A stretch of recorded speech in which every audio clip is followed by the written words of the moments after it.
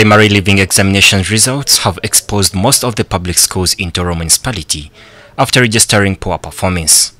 A number of urban-based government-aided primary schools in the municipality performed poorly, with none of them registering a first division.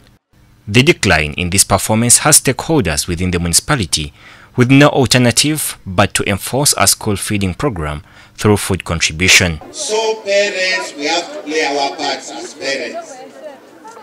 We have to care for our children. Whom are you working for?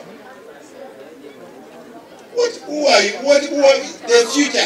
Our future lies on our children. If you can't raise money, sit down with the school management committee and agree amicably what you can do, whether to bring a certain amount of beans and portion so that our children can have something to eat. There are currently 3 out of 17 government-aided primary schools said to be partially feeding their school children. 85% of our children do not have midday meals.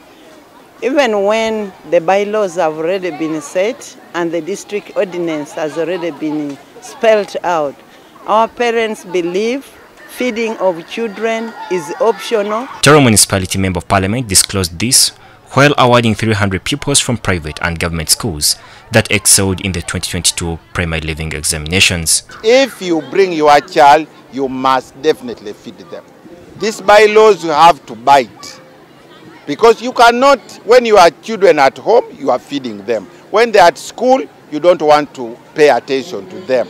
Really, how will they learn? It's here that both political and technical leaders agreed to come up with harsh punishment to the parents who will not support their children with food while at school. I want to inform the parents that this time round, as the authority, Western Division, municipality, we are fighting so much to see that we increase on the performance, we improve on the performance of our results. Because I want to inform you, our people haven't performed to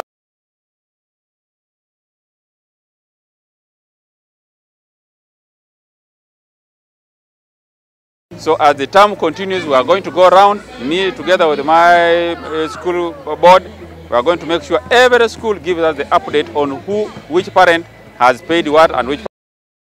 In the recent PLE exams, Tororo Municipality registered 2,027 candidates, of whom 550 scored between Division